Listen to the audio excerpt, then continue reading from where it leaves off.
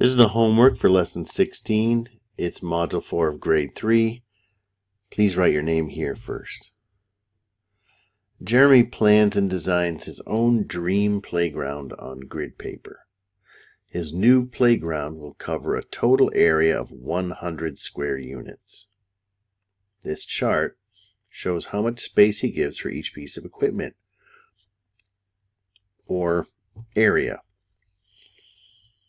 Use the information in the chart to draw and label a possible way Jeremy can plan his playground. There's lots of ways to plan a playground. Don't take my work as the only way that it can be done. But he talks about, just want to make sure you know from the beginning, 100 square units. So this is 1, 2, 3, 4, 5, 6, 7, 8, 9, 10. And I'm going to guess that it's going to be 1, 2, 3, 4, 5, 6, 7, 8, 9, 10. So the 100 square units they're talking about is this whole grid.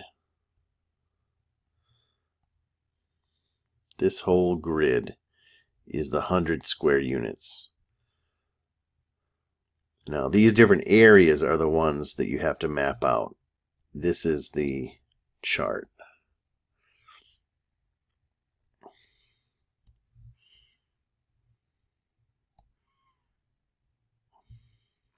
Clean all this up.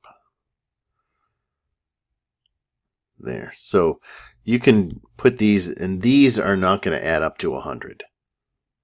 So you don't have to worry about how they all fit together. Just put them where you want and label them. So your basketball court's going to be 10 square units. Basketball courts are rectangles, so I'm just going to put this somewhere. And 10, I'm just going to make it a 2 by 5.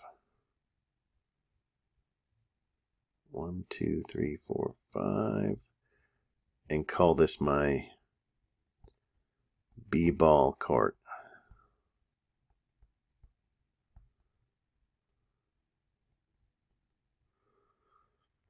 And then my jungle gym is 9 square units. Let's make this thing to go 1, 2, 3, 4.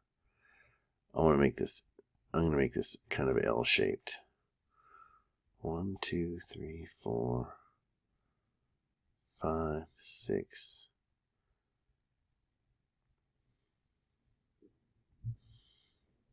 7. Ooh, let's make it like that. 1, 2, 3, 4, 5, 6, 7, and we'll do it like that. 8, 9.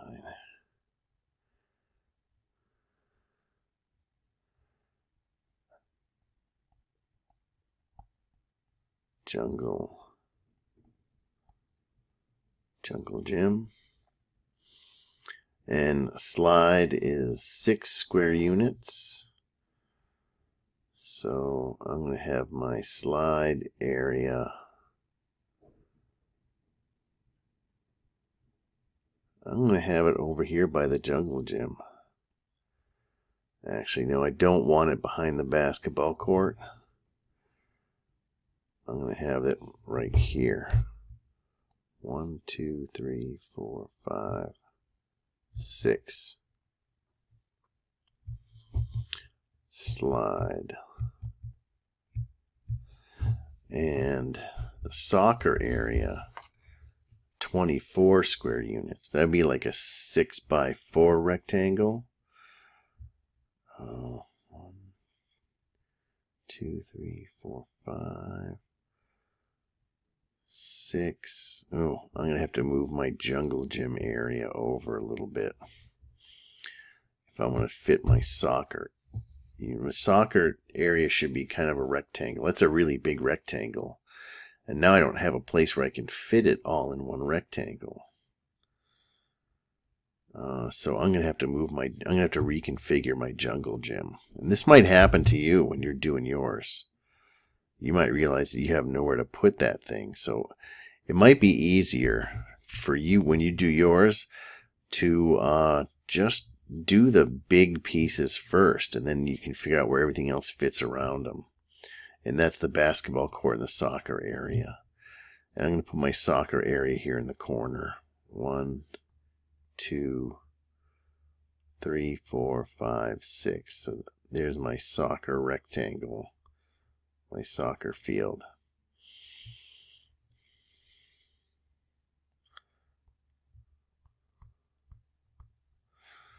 And then my jungle gym I can fit in over here.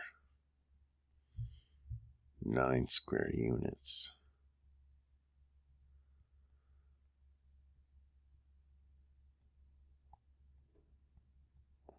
One, 2, 3, 4, 5, 6, 7. Here.